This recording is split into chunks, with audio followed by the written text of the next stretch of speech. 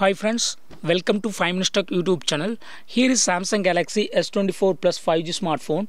In this video, you will learn how to check battery capacity in your phone Samsung Galaxy S24 Plus 5G. First of all, go to the settings of your phone here.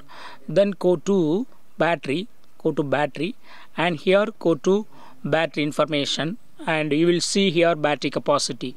This is battery capacity. Maximum battery capacity is shown here. 4900 mAh is given for battery. Okay, so 4900 mAh battery is used in my phone. Okay, this is one way of checking battery information. There is also another way. For that, what you have to do is go to the settings, then go to about phone and go to here battery information, and the battery information will be showing here, and here select battery capacity and read that 4900 mAh capacity is showing there.